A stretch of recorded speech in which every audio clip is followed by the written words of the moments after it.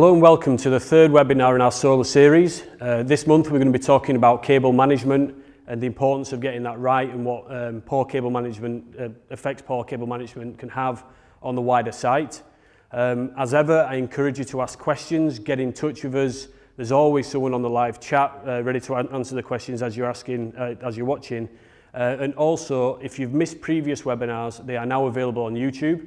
So I encourage you to watch them, get in touch, ask more questions and just see how we can work together. If you've already seen them webinars, it might be worth reminding yourself of what we discussed last time, anything you've forgotten or any burning questions that you never asked. Please get in touch with myself. My email will be on the live chat so we can discuss things as we go forward. Also, we have people all around the world, probably in your regions that you can talk to as well, and we can point you in the right direction. As we've said previously, Gripple is truly a global company, and we're ready and willing to work with you wherever you are. So now on to cable management. Technology is developing all around the solar industry. We're getting busier sites with more wires, and it's more important that them wires are managed correctly. This is because we're getting increases in efficiencies of panels, increasing in efficiencies of installation of the wider site, increased efficiencies of maintenance, and operations, all them kind of things to get more energy out of the site more efficiently. So it's important that the wires and the wire management improve in tandem with these other increases of efficiency. Otherwise it undermines the efforts that you've done elsewhere on site. So historically, cables have been managed in a number of different ways. I've seen quite a few creative ways to manage cables across solar sites, particularly ground mount utility sites. But we see them in trenches or in trunking on the frame or attached directly to the frame. However, the industry at the moment seems to be moving towards an easier, more predictable way of cable management. And that's what we're going to discuss today. Because trenching, as we know historically, or as we can discuss historically, people do it all the time, but it has implications or shortcomings in terms of its cost, the cost of install, for example, or the cost of maintenance. Access for maintenance as well can become tricky. The cables can become damaged underground relatively easily. Earth's very, very unpredictable. You can get flooding, you can get rodents and things like that nibbling through. I mean, I feel sorry for the rat that nibbles through one of these cables, but it does happen and can happen. So it's important that we get to a position in the industry where we can look after these cables and make sure they're running as efficiently as possible. You know, putting it underground isn't great for losses, for example. You know, we can lose efficiency of electrical transfer. Also, we've seen people attaching directly to the frame, being trunking or just cable tying or specialist hangers on the frame. That's all well and good, but you do see some damage to the wires, especially with some of the movement we see on solar sites. We've discussed before how important it is to have a very sound structural frame, get that nice and steady. But at the end of the day, we're putting these solar sites on top of hills or in open fields where wind, ice, rain, all the elements, sheep again in the UK, can really play havoc with what's going on. So movement of cables and things like that can cause damage to the cables. So that's just setting an introduction of what we really want to discuss today. As I said, trenching is the most common thing we've seen for main cables. And we'll discuss some of the shortcomings of that as we go forward. If you've got any questions, please get in touch. We'll be sending out some documents as well and some polls along with this webinar. So please interact with us and talk to us. It's how we learn and get to know you and be able to help you in future as well. So basically, people are tackling some of the issues we've just discussed with trenching by moving cables above ground. This essentially is where we've seen people utilising catenaries, so hanging wires or tendons from post to post, whether it's across the back of the array itself or on separate piles to deal with the separate loading you might get on cables. We've seen it coming across the back of the arrays on the east to west, or string cables as we're coming across all the panels, or down out of the system, out of the park on the north, south or main cables. So all of that is the different ways of cable management. Trenching still has its place. I'm not saying it doesn't. It's still a great technology. It's a great way to do things, but there are new and interesting ways to do things as well, and that's what we're here to discuss. So people are hanging catenaries, like I've just said, and off them catenaries, they're mounting the wires. So the wires are separated from the frames or separated from the earth to a large extent.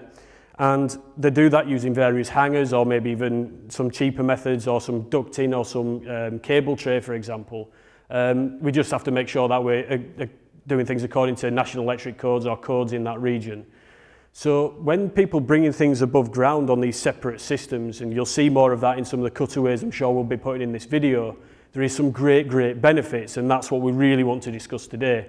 The major thing is we're not disturbing the earth too much. That's not great for the environment, digging up soil and throwing it all around. That's how you get erosion or some of the chemicals or carbon being released out of the soil. It's not the most green thing to do in the world. So it's not best for the environment, but also not disturbing the earth gives us as solar engineers access to more land, to more real estate. We can start working more on brownfield land or on landfill or on hard ground in remote areas where trenching it wouldn't be allowed or impossible due to any kind of membrane over a landfill, or just impossible due to a remote part of the world with really hard ground. So you might have to move above ground. So these systems are really important and interesting from that point of view, from an installation point of view. And actually the really cost-effective way of doing things is really fast compared to trenching. There's no big plant and machinery digging around. It's simply stringing cables along on a simple catenary. What this means is that actually in terms of cost, above ground systems are typically 3 to 4 times more cost effective when compared to trenching. For example, in the UK, trenching, it can be around £250 a metre to lay trenches of cables, which is a hell of a lot of money for what it's doing when simply you can do things above ground. And again, on that insulation thing, if you're stringing cables in a catenary, you can do it around chest height or wherever to keep it out of the way of other things that might be happening on site. But it means you're working in easy access areas, which can really speed up the labour rate on site and get things finished in a more efficient manner. Aside from that, there's plenty of other benefits. We have increased visibility of the cables. They're not hidden underground. We can see them. We have access to them. That's important for operation and maintenance. You might have plant coming around to clean panels, or people coming around to maintain. The cables are visible. Or if you have to dig somewhere, if there's something going wrong with a pile, or you need to do a secondary soil investigation, you can be comfortable with the knowledge that you're not going to hit an electrical cable underneath you. With the best will in the world, the best plans in the world, accidents do happen. So for plant and big machines on site, it's actually a great big bonus there. But also for maintenance, we can see the cables, we have access to them. So if there's any failures or losses or things going wrong with them cables, it's very easy for the electricians or for the maintenance team or the developers to find out what's going wrong and where. Now this is very important, not just to keep the site up and running, but it also means there's less downtime on site. You know, we don't want to be shutting sites down for a long time where we get plant on site and specialists to dig things up very carefully to not disturb other cables or things like that. We can get it, we can see it and get there straight away, either replace the cable or repair any damages. So just having it open and having that access to the cables is a really big benefit of moving things above ground. Another benefit is, as I was talking about earlier on, sites are becoming busier, they're getting upgraded, the technology is moving forward. So having access to these cables means we have access to upgrade things around the site. Now, sites originally, in the UK at least, were expected to last 25 years. We're now pushing that to more 40 years for the steel work, based on if it's working or not, and making sure, after inspections, making sure it's not going to fail in that time. But that means quite often people are replacing panels or upgrading panels on current infrastructure. If the cables are easily accessible, that makes that system and that approach much easier. So again, just being able to see, have access and do things what you've got on site means you can upgrade your site, keep up with technology and keep that power output as high as possible when you need it. Also, sites are getting bigger. It allows you to expand, so that's one good thing. But also we're seeing a lot of sites want to move batteries on sites and put batteries on the solar farms as a stepgap between the grid to store some of the excess energy. Now having access to the cables, or having easy access to runs of cables to be able to attach these batteries to the wider system just is a benefit. We're not having to dig things up or disturb the land or anything like that. But I think one of the key benefits, and probably the highlight of moving cabling above ground, is the losses. Essentially, by keeping cables above ground, we can keep air moving around the cables, keep them cooler, and stop the cables kind of interacting with each other so much that we get electrical losses throughout the cable. You know, derating is a big thing when it comes to electrical engineering on solar farms. So if we don't have to derate the cables by as much, we can specify smaller cables that we know are going to do the job for the lifetime of the site, rather than over-specifying for them losses, essentially having to derate them. So obviously there's a cost saving when it comes to the cables themselves, but also even if you didn't save that cost and stayed on your bigger cables, you have more confidence that they're doing what they need to do. They're moving electricity from A to B without any losses or with reduced losses. So the air movement is really, really important and a huge benefit of moving cable management above ground. Lastly, I want to just touch on the lifetime as well. As I've just mentioned, we want in solar farms to last longer and longer and longer. The big investments, they pay back relatively quickly, and we can start making money as developers or whatever out of selling that electricity or powering our firms or whatever we want to do with it. But we want it to last as long as possible. We want to be getting into the black, the profit as fast as possible and maintaining that. So lifetime of cables is really important. And it's been found that for above ground cables, the lifetime's roughly increased by 25%, and that's a pretty big number.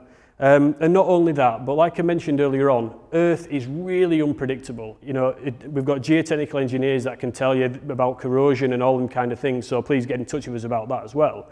But they'll tell you that the Earth beneath me here will be different to the Earth beneath the cameraman over there, and really unpredictable in the way it can act and damage things, and the chemical compositions can change. So any degradation from soil on cables, no matter how you try to protect them, can and will happen. Earth movement's a big thing as well. So moving it above ground reduces that unpredictability and just make sure that you can see it and like maintain it and make sure it's working well and reduce the risk of damaging. An example of that is an earthquake in Christchurch in New Zealand. Around 360 kilometres of underground trenched cable was damaged compared to only a few kilometres of above ground.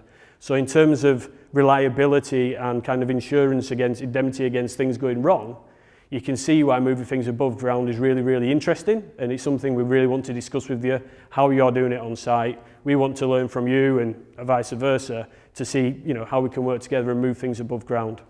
So why are we talking about cable management? Well, like I said before, Gripple are an innovative company. We discussed this in the first webinar.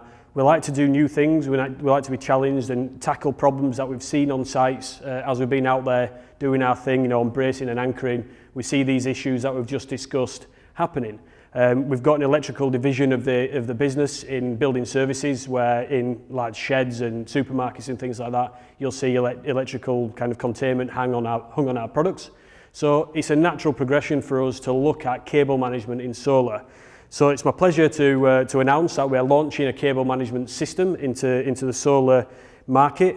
That will consist of the catenary wires itself. Again, we discussed in the bracing video that Gripple are great with wire rope. We know what we're doing. We can do all the engineering behind the catenaries to make sure all the loads are being taken care of, whether it be wind, snow, ice, or the loading of the electrical cables. We have really fast systems for joining and tensioning these wires and all the bracketry to go with it. So really we want to go hand in glove onto the sites you're working on. How can we get involved in that cable management? So please, please, please get in touch with us to discuss it. And also we're launching a set of hangers. Again, these are comply to any electrical codes or national codes that you have in your regions. And these simply slot onto the wires. This is our string hanger for the smaller version. The system's called the CRS system, the cable routing system, or routing system if you're in America. And essentially, if we have a catenary wire, we can drop this onto the catenary wire like a carabiner. It will clip onto it, and then it's secured in that position. And then what it'll allow you to do is side load your cables and keep on adding and adding and adding as you go along, and these will be spaced out along a catenary wire. It has a swing gate to close, and then it's stable and firm, and it's not going to go anywhere. Your cables are secure against all these external forces that we keep on discussing. It's got a nice large area, so you can get plenty of cables in there. There will be data sheets going out with this webinar, so you can understand more of the product information, what it does and how it works, along with, we'll be cutting into some videos of the product as well throughout this webinar.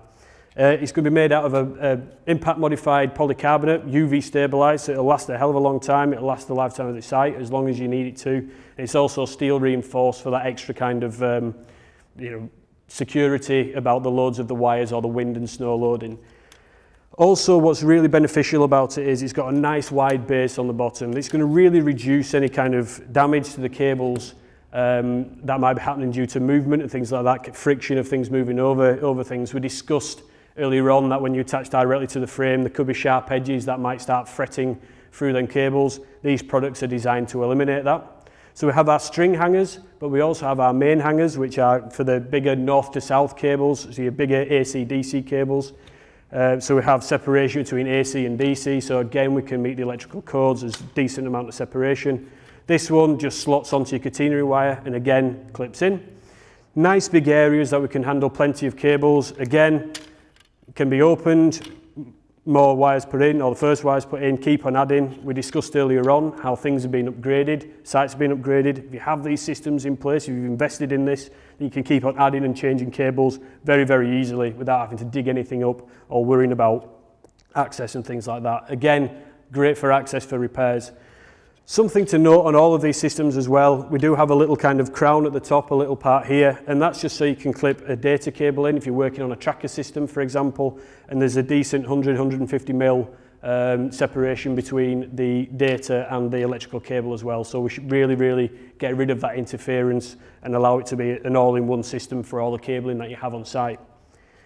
Something else to note about the main hangers is that we appreciate that as you add more and more cables, the volume might add up of these cables, so you might need more space. So something that we've introduced as well is a modular system, so you can get two brackets that clip together securely, won't come apart now unless you physically have to do it, and therefore you can stack up as many of these as you want and take care of as many cables as you want and build a system as you go that's easily accessible. So like I said, it's really exciting for us to be involved in this market. It's a new development that's launching now, so please get in touch with us, ask us questions about it.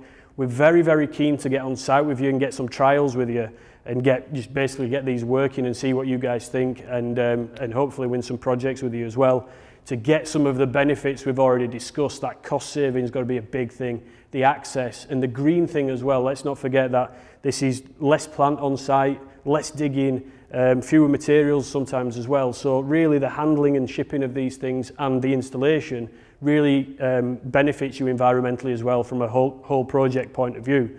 So basically we're really excited about the launch of this product. You'll see a product focus video in this webinar as well. So you'll see more about the features and benefits I've touched on, and we'll send some downloads out for you as well. But yeah, like I said, the most important thing is please get in touch with us. We love talking about this stuff. It's a new innovation for us. And like I say, we make everything ourselves so we can make sure the quality is up there and right for you and make sure we're hitting the right delivery targets for you as well. We appreciate that building these sites is quite arduous sometimes, and so delivery and shipping and things is important. Gripple's global. We have warehousing around the world, so we can make sure we have these in stock where you are if you start speaking to us, so we can get on site and deliver them promptly and solve the problems that you have on site.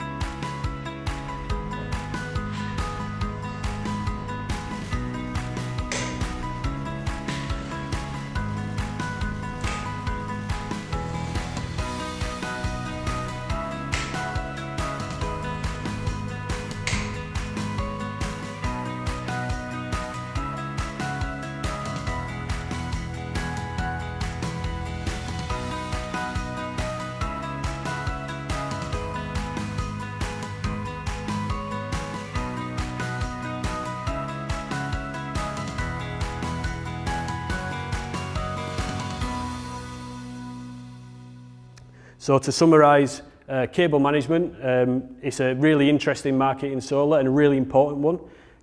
We need to make sure the efficiencies in cable management is rising with the rest of the efficiencies in solar, in panels and everything else, and it's not overlooked.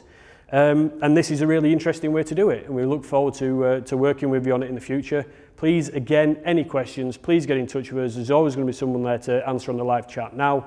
If not, my email will be on there as well, so please get in touch with me and I can point you in the right direction to either a regional rep or some of our electrical specialists. So thank you very much again for listening. Look forward to seeing the next webinar. Make sure you sign up for that. Thank you very much and see you soon.